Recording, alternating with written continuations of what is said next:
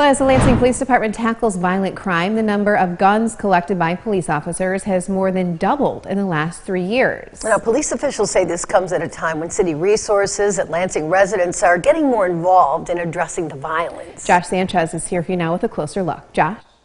Sherry Lauren, Chief of Police Ellery Sosby, says Lansing is experiencing a nationwide trend, an increase in violent crime. He says in terms of gun violence, his department is seeing younger suspects, some of them younger than 18. He says guns involved in these crimes tend to be either stolen or not properly locked and secured.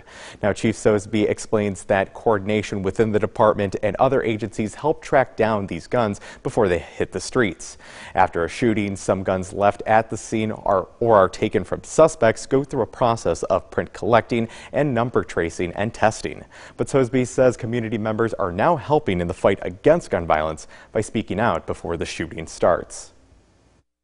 We've run up across that hurdle before, but I can tell you, I think we're rounding the corner on that. I think the citizens of Lansing are tired of the gun violence and the violence in general, and we are getting more cooperation and more people that are willing to step up and say something because they're tired of it, and they want their community safe and their neighborhood safe.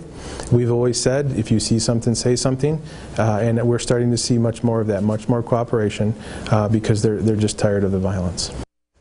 We'll take a closer look at gun violence and prevention, as well as the weapon tracking process on 6 News at 11. Sherry, Lauren, back to you.